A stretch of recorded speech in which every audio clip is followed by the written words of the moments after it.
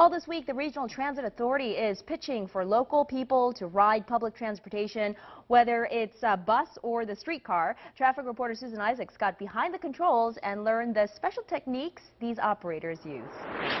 We're in downtown New Orleans on Howard Avenue on a dead streetcar track. Basically, it's a track that RTA no longer uses for everyday service. And guess what we're doing? We're learning how to operate a streetcar. It's all for RTA's Transit Week. Come on, let's have fun.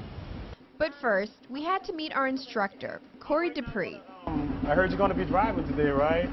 He's been with RTA for 21 years and has been training streetcar operators for 10. The first lesson for us, getting well acquainted with the parts. First, you have the brake handle.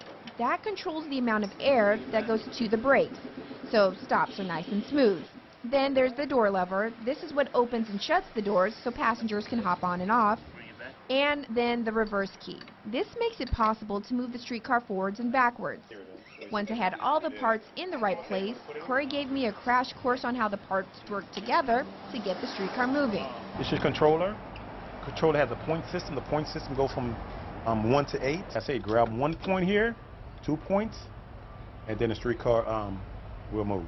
Now it was time to go. Practicing rolling up and down the track, it felt more like a game than a job, with the cool breeze tossing my hair, dancing and high-fiving along the way. Whether it's a streetcar, bus, or ferry, there are several ways to take advantage of public transportation around the city. Not only will this eco-friendly option save you time and money, but you're partaking in history.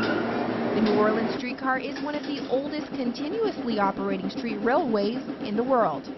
All week long, RTA is celebrating public transportation with fun activities. For example, on Tuesday, they have RTA Transit Day. Thursday is a celebrity ride-along, and they're even encouraging people to just hop on board all week long and take selfies if you can. And you can tweet them to New Orleans RTA, #RTA Flow. On your side in the CBD, Susan Isaacs, WDSU News.